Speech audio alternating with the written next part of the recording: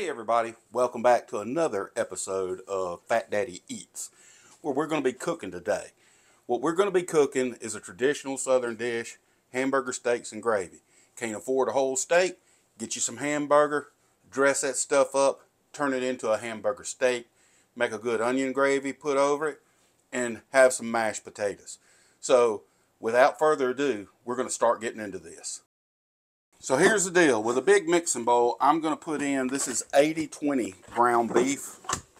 80-20. I want it to have that fat content to cook down and make me some good grease for my gravy. Now I'm going to kind of break that up a little bit. Break it up where it'll take in all this dry stuff I'm fixing to add in there. I don't want to do a whole bunch of smashing and mixing. I just kind of want to break it up. Then I'm going to add my spices. Now I've got an onion soup mix in here. I have a half teaspoon of garlic powder in there. Some Montreal steak seasoning in there. That's what I've got for my dry spice. So I'm going to just mix this all over there like that. Comme ça. I'm going to mix in about one of these ramekins full of breadcrumbs to help firm these patties up, make sure they stick together. 1 egg. And that's about 1.5 ounces of Worcestershire sauce of your choice.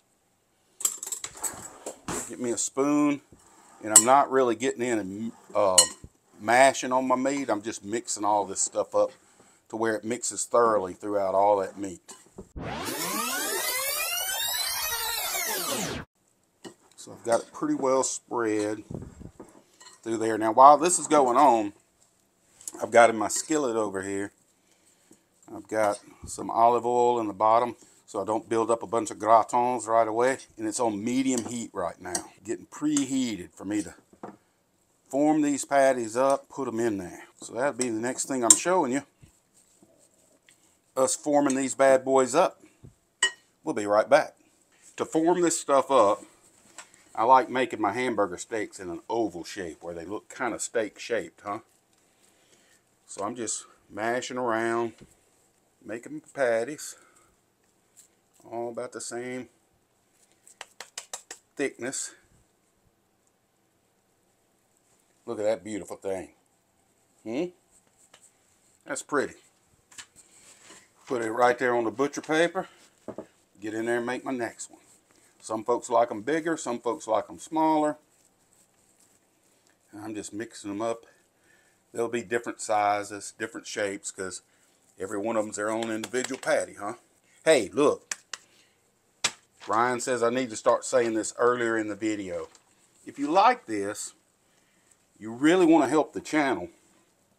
If you mash that like button, it tells other people this is worth watching. And that really helps out this channel. So if you haven't subscribed to me, feel free to do that as well. Turn on your notifications. Like this video. And we will have this done here shortly. This was 2.5 pounds of that 80-20 ground beef, by the way. But I like making these things fairly big. Nothing like pressing out some hamburger steaks. And I don't know if you can see, but this skillet's pretty dang big. And I'm putting these on butcher paper. I got rolls of this butcher paper, so I'm putting them on the butcher paper before I put them in the heat. So 2.5 pounds, it looks like I'm going to have about 7 of these patties, because I make them big. Now these things being 80-20, their fat is going to render down pretty good. Next time you see me, we'll be flipping these things. Fit all of them in there one time. My patty's in there. I'm going to let them get good and brown on each side, on that side, before I flip them. I want to see them cooking through. I moved my temp from medium to medium high, in between that high and that medium. This stuff is smelling right. Oh, that's looking right. Now all I'm doing is browning these they're going to cook back into that gravy some more when we go into the next phase. So all I'm really doing is trying to get these things to brown up. I don't have to cook them all the way through, because I don't know if y'all can't tell, but these are pretty thick. Now, another thing I got going on, while I've got these things browning, and I'm getting that good fat in there to make my gravy, back here on this other burner, I have a pot of potatoes that I've cut up, cubed up, peeled and cubed up. They're the red russets. I'm going to go ahead and turn on this burner and get that thing going up and get my potatoes boiling for my mashed potatoes. Now what I'm going to do, that I got them browned on both sides, is I'm going to pull these things out and set them aside for now. Oh yeah, look at all that good gratin down there. We need that, because the next thing, this is an onion gravy. So over here on the side, I have chopped up 2 small onions, or sliced up 2 small onions, and in there they go. I'm going to cook these down till they get close to clear, a little caramelized looking. Now that my onions are looking pretty much little caramelized, crispy edge, cooked down, pliant, movable, they aren't trying to hold that semi-round, I'm going to add my flour in here to make the base for my gravy. Now I had a friend, a good friend, who taught me to use what she called a gravy flour. And I got to tell you, it's not like all-purpose, it's not going to lump up as bad. So what I'm doing is I'm cooking this flour into that hot grease and those onions, stirring it up. I want to make a good smooth gravy, but I want it to brown up some. So got to brown this flour. You say, Rob, that's a lot of flour. Yeah, well, it's a lot of gravy I'm making. I want to be able to float those hamburger steaks we made in a good gravy. I'm going to have to add a little of that broth in there now. So what I'm going to use now is I'm going to add a little beef broth in there. And it's still cooking right now. That gravy's still browning up. You hear that pop. Here comes some beef broth. Stir this in. There we go.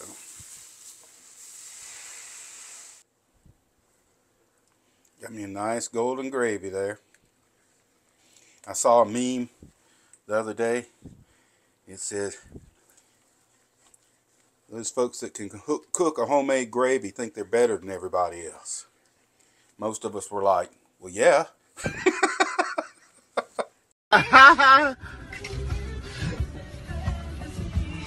Now that I have the consistency I want in my gravy, it's time to taste it. It's going to be bland. I can tell you that now. Yep. So it needs salt and pepper. Ah, the heck with this. Get some of that. And now it's just a tasting contest. You add a little salt, you add a little pepper, you taste. You add a little salt, you add a little pepper, you taste. A little garlic powder. Can't go wrong adding garlic. Got my consistency the way I want it. Once I get my flavor the way I want it, I add my meat back in here. That's pretty dang good. And reintroduce my hamburger steaks.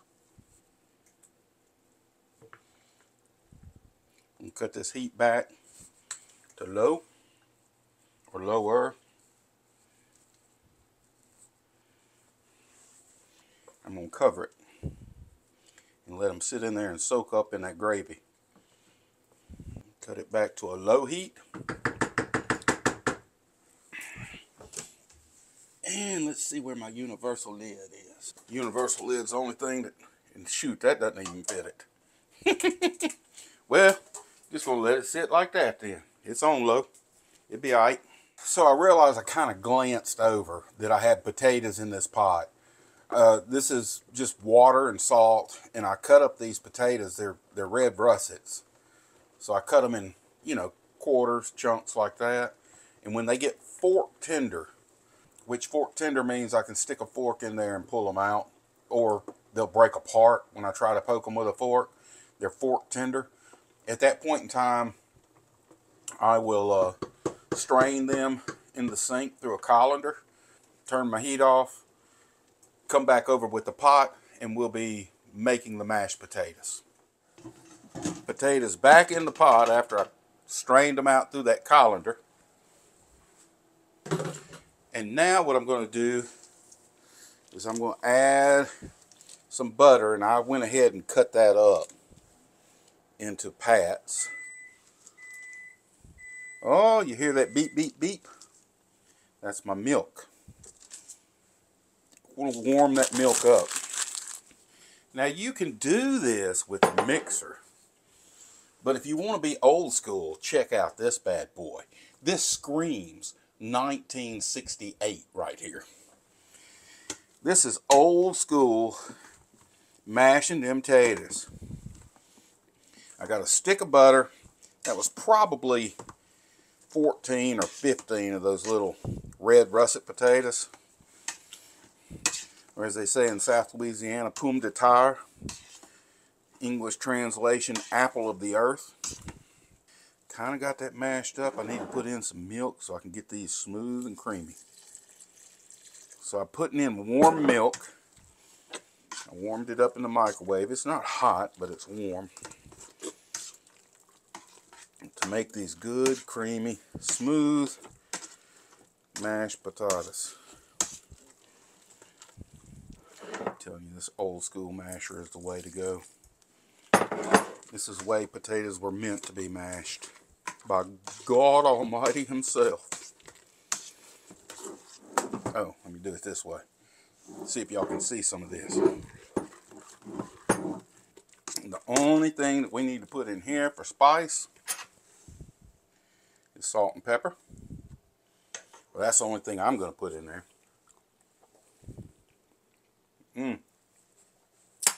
Pretty dang spot on right there. But I'm going to go ahead and add a little salt. Going to add a little pepper.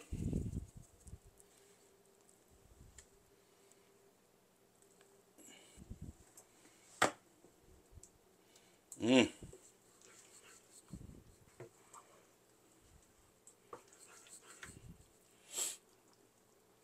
got to get some of that. You want to get real fancy, you can throw some parsley or something like that on there.